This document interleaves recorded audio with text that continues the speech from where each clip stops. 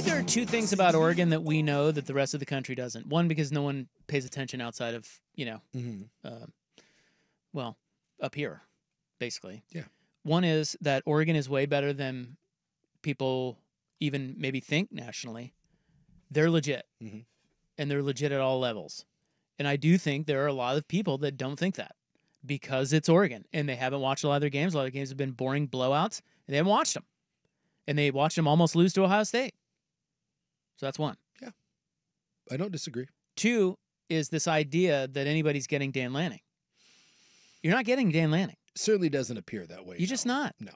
I think we up here follow him and talk to him enough and listen to him and know he is not leaving, at least right now. No.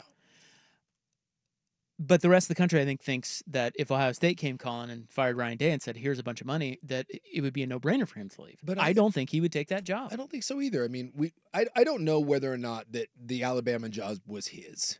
But certainly his name was connected to it, and he immediately shot it down. And we also know that he is a family guy, and his family likes being here, and he's talked about how he doesn't want to move around. And coaches say that all the time. But the other one is, if you are somewhere where you can win a national championship, and that's the difference. Like, Kalen DeBoer played for a national title at UW. Very few people thought that UW was a sustainable program to win a national championship. Like Dabo at Clemson, everyone said that Dabo won't be around at Clemson. Why? He won 2 national championships there. You don't need to go anywhere else. And so if Dan Lanning can consistently put together top 5 and 6 recruiting classes, if he can be the number 1 team in the country, if he has a giant, robust NIL budget, which, by the way, he doesn't have to fight people, go look around the country at some of the NIL problems that people are having. And we're talking about at big schools, places like Miami, places like Florida, places like Clemson, certainly Washington, USC. You've never once heard boo that Oregon has an NIL problem.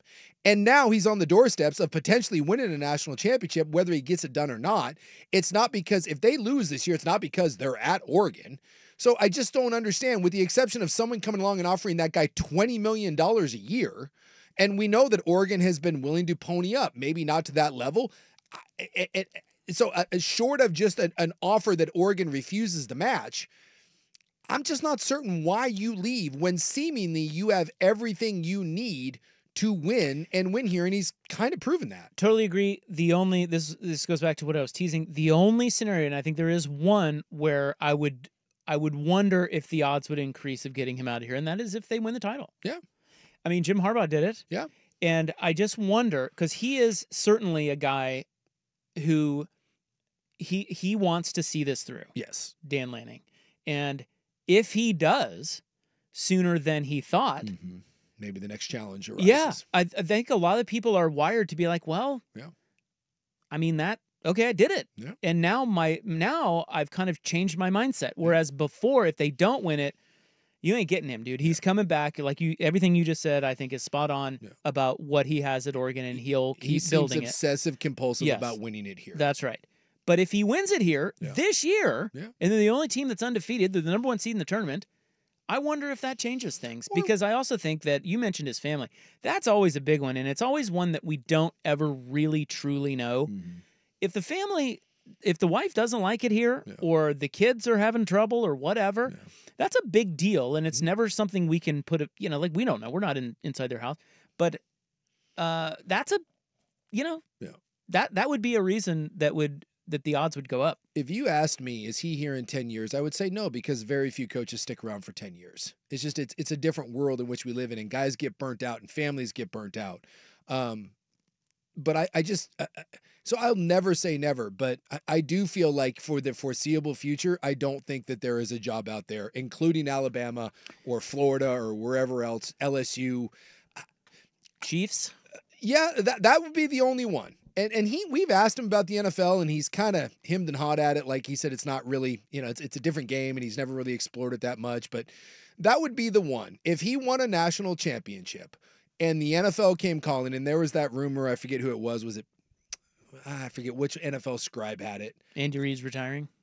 What? Andy Reid's retiring. Yeah, right. Like someone, it wasn't just like a dumbass, like Twitter account. It was a legit NFL writer like said a that. Rappaport. What? Like a Rappaport. Yeah, they said that with what Mike Tomlin is doing, what Dan Campbell is doing, what Jim Harbaugh is doing, that culture for a long time there, it was offenses X's and O's, right? Like I want the next whiz kid. I want Shanahan. I want LaFleur. I want why can't I think of who the Rams guy is?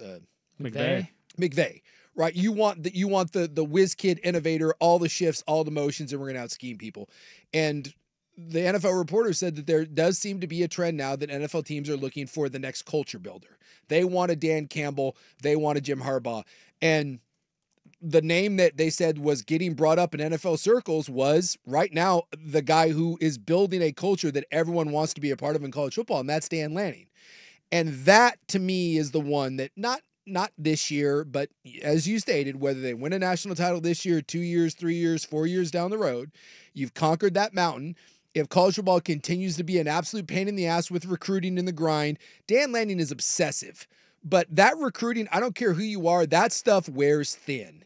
And dealing with all that crap and dealing with general managers and NIL budgets and all this and all the changes that are going to be coming, it wouldn't shock me if when they win a national title or if they do somewhere down the road, like you said, Andy Reid retires and Kansas City is sitting there as a Midwest guy or just some primo job in the NFL, the Dallas Cowboys or something opens up and says, hey, would you like $14 million a year to come here and build a culture in the NFL and think, what is the ultimate challenge? How many people can say that they've won a Super Bowl and a national title? Not many. That's the sort of thing that I think eventually may get him out of Oregon. I do think, though, that like the nice thing for Duck fans to fall back on when it comes to the NFL is in a place like Kansas City, Mahomes would have to want him. Yeah. Mahomes is going to decide who that next coach is.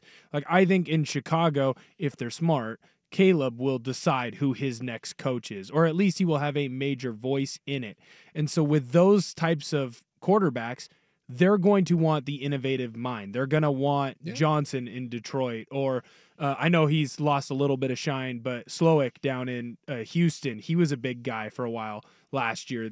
That seemed like the next OC name. So there might be teams where they go that leader of men type route, but I also think that it's going to depend on what that quarterback wants. Sure. I guess we're just spitballing and saying, with all the rumors that are floating out there, that's the one caveat that I would say that would scare me.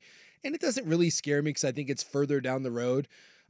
Anytime you're successful, people are going to come looking for your coaches. I think what would scare me more than anything else is that your staff continues to get pilfered. Because that's the hardest thing about continuing to win in college football is replacing your staff. Dabo was never able to do it. Dabo did do it for years. That's true, and then it fell apart. And then he lost Venables, and he started losing some guys, and then all Chad of a sudden, Morris and you're right, like you did notice a difference in Clemson. But I think one of the big things about Clemson always was that for those years where he was winning big, he had his same staff. For some reason, he was able to keep them all. But most of the time, what does in a program where you Stoops lost his fastball when he lost the Muschamps and all those guys, and LSU certainly has never been able to stay on top because their staff gets pilfered and they've been through coaches. The one guy that bucked the system was Saban, because that guy it didn't matter. That dude was lights out at finding replacements, and they always reinvented it. And you lose one of the best young coaches in college football, and look what he's doing down at ASU with Kenny Dillingham, and Will Stein comes in, and their offense has been stinking great. But that's to me a bigger issue for Oregon. Isn't losing Lanning, it's constantly losing my staff. But as someone points out, in this new world of NIL, you have the richest owner in college football. Oh, for sure. And that's why Lanning's not going anywhere. Right there. Yes. Okay, real quick, because this is dumb to even talk about, but who are we to, avoid talking about something dumb? Yeah, that's what we do. If Lanning left, who do you hire? Seriously. I mean, who do you hire? Dan Lanning wasn't even on anyone's radar, and look at that. And you went out and found him. So who the hell knows? Who's the next? Well, who do you target? Well, I guess I'd be asking, like, who does Ohio State target?